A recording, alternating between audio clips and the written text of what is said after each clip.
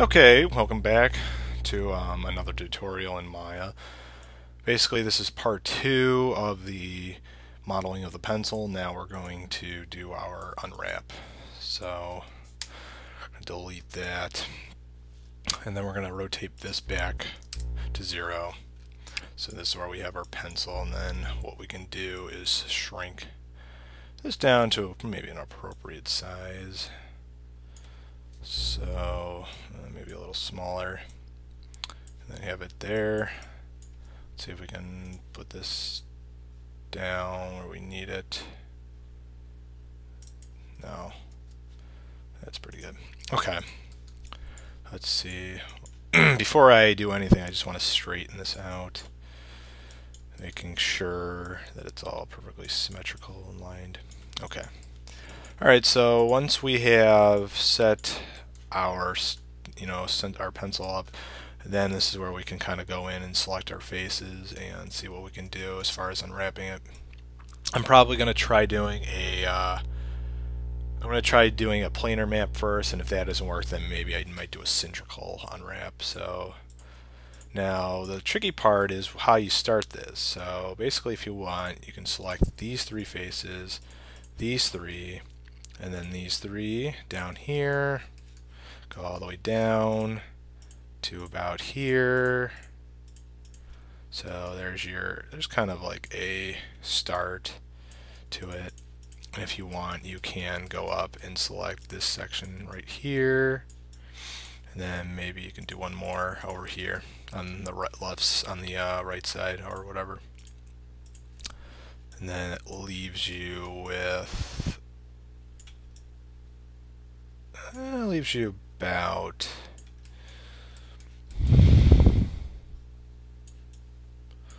kind of even. I'm trying to perfectly align this. See, I've got 4 selected, so maybe what I could do is deselect the ones that I do have.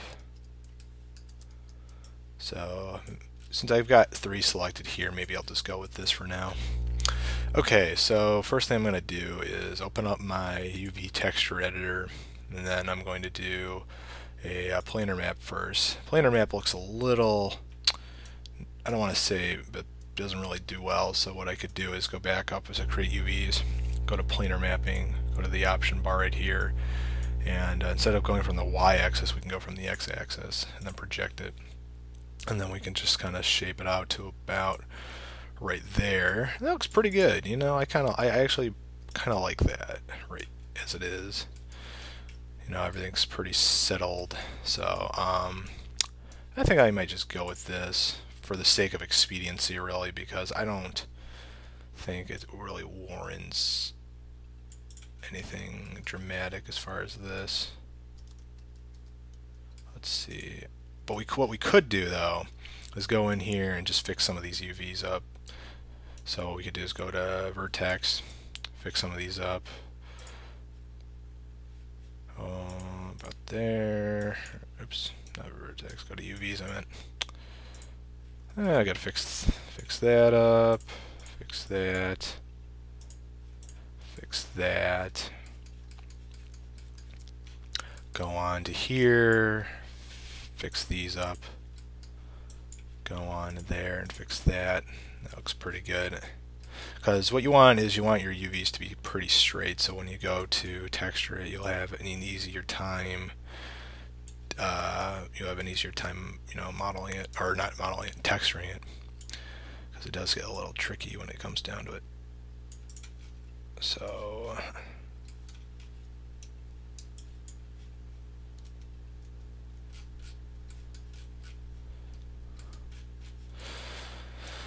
sort of eyeballing it as much as I can.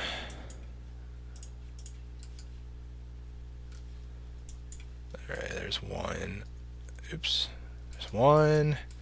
Select this down here. Select that down here. Probably go take that right. Take this. Move that down. Take these UVs. Move that up. Take these UVs. Move it up. And select this UV right here on this edge, on this edge of the pencil.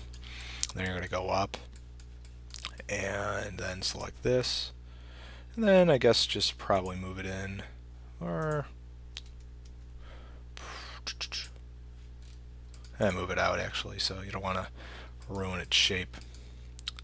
Okay. Oh, this doesn't look right.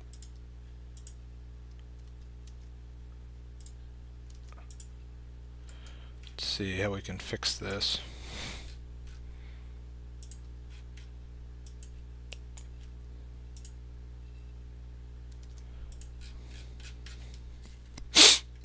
It's a little tricky here. You just have to find a way to shaping these out.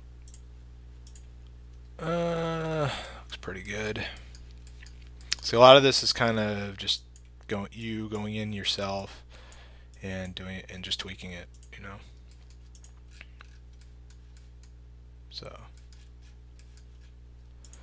all right, straighten that out. Straighten that out.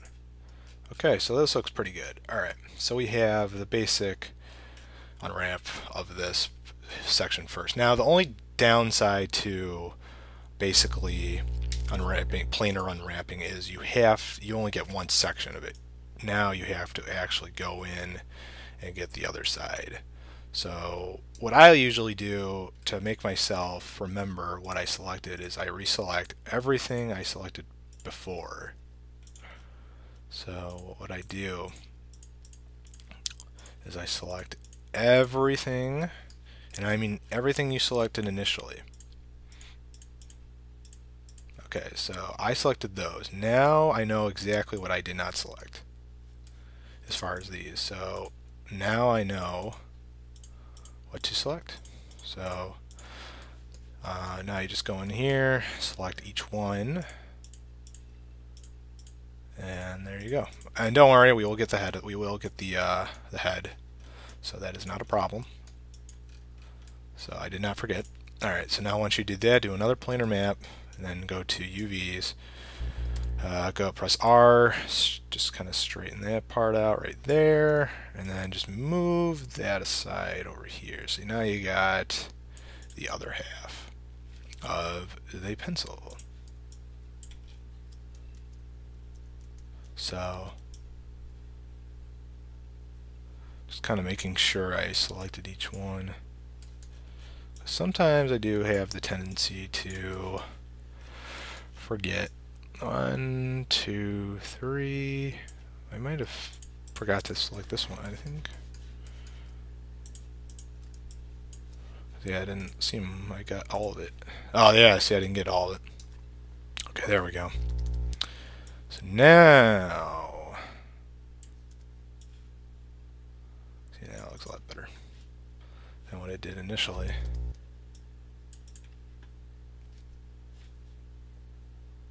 Okay, so now we have basically the second part. So we basically have the entirety of the pencil all straightened out. Now obviously this is kind of just requires you to just go in and fix some of these. Just fix some of these up and whatnot. It's pretty simple, not too complicated. So just fix those up, fix those up, fix that up, straighten those out. Okay, once you've done that, now you have to go onto your bottom piece, select that face, and then we have to select these faces right here.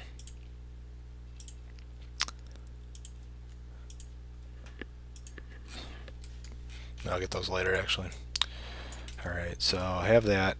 Now select that face. So we have these faces selected. Planar map those. Oops.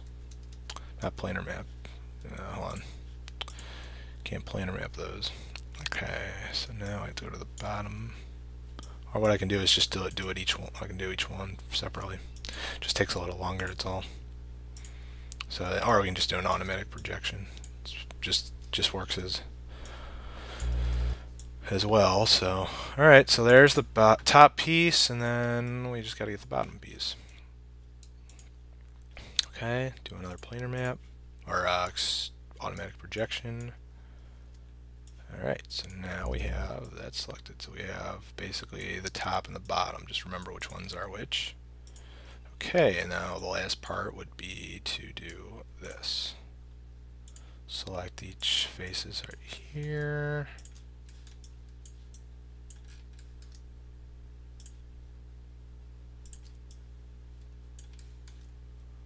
Okay. Oops. So now once you have that selected, do another automatic projection. Just bring that over here, make sure where that goes, and there you go. Okay, so now you have basically your unwrap of the pencil. Just kind of fix these up a bit. Just make sure they're perfectly aligned and whatnot. If you want, actually, I should have showed you this before, or I should have told you this before, but if you want, you can go in and just to make sure you did this right, you can change the texture of the pencil to a basically to a checkerboard, because what will that do is it will give you exactly a fine-tuned outline of how well you basically unwrapped it. So, and if it lines up pretty well as far as, you know, everything looking just right, then you did a pretty good job. And this looks pretty good. So yeah, so this looks, you can tell if you did it wrong, if it like looks way out of line, like the pattern doesn't match up. So, but yeah, this looks pretty good. So, and whatnot, because that's the only downside to having to, you know, unwrap is, you know, this is just a little technique I use, or a little, just, it helps. Like, yes, it's a little inconvenient, but at the same time, though, you will definitely make less errors while doing this. Okay, so before we end this, let's just select all this. And there they are. And then what you can do is you can go and put these back in. So what you want to do is go to UVs. If you want to turn off the checkerboard, just click on this guy right here, and then there, and it goes away. Okay, so there are your there are your pencils. You know, there's that line. So we can just kind of move those in there into the 0 by 1 space. Okay, and then these are the bottom pieces. This is, remember, the top. So let's put the top maybe at the top. Kind of seems logical. Practical, I meant. Let's see, then we can put this one at the bottom. So these don't have to be very big. So, and then this is the thing. Oh, just to kind of clarify, if you want to know how to select the entire thing without having to just select each pair like this, or try to go like, you know, have it's like maybe it intersects or overlaps one of your unwrapped objects, what you can do is press, for Mac users, you can press Control, and I think this applies to PC users as well. Just press Control, click, and then to shell, right click, and then to shell. Control, right click, to shell, and then it selects the entire thing. So it makes it a little easier and a lot more fast-paced as far as work progress. So, all right. So once you have basically this entire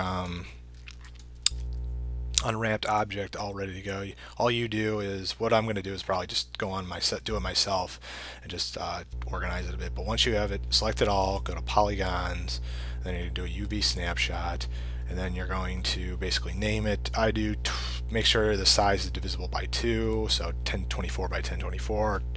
The higher the quality, 256 by 256, 512 by 512.